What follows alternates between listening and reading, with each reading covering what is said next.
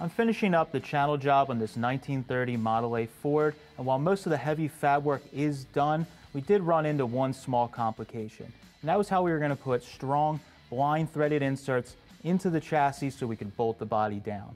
Now, I didn't trust tapping the frame as the wall thickness was just a little bit too thin. And riv nuts, well, they work really well in light-duty instances, but for this job, it just wasn't going to cut it. I found a way using some hardware that we had laying around the shop to make some strong, threaded inserts that are fitted into the chassis and will last the life of the car. I wanted all of the hardware holding the body to the chassis to be grade 8. So I started by locking a batch of nuts onto a carriage bolt and chucking it up in the lathe. I then machined off the hex portion of the nuts, leaving me with round, threaded grade 8 bungs that were just a hair bigger than ½ inch in diameter.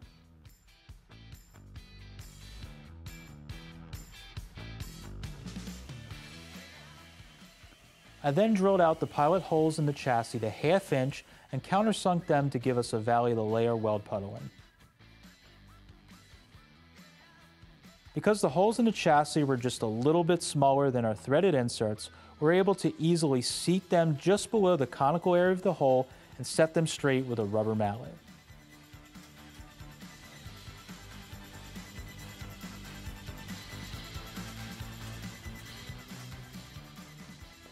With each of the threaded inserts in place, I carefully welded them to the chassis, making sure the weld puddle stayed only on the edge of the insert while also filling the bevel.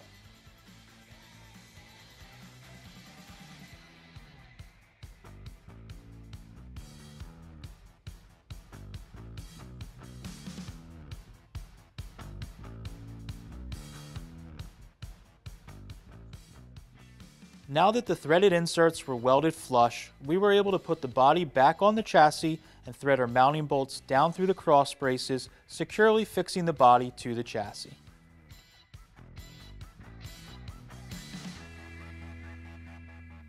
Well, with using hardware we just had laying around the shop, I'm pretty happy with how it turned out. Now you can take these ideas and transfer them to use them anywhere on your next project. To keep up with all the tech videos from Eastwood, make sure you subscribe to our YouTube channel and follow us on Facebook and Instagram.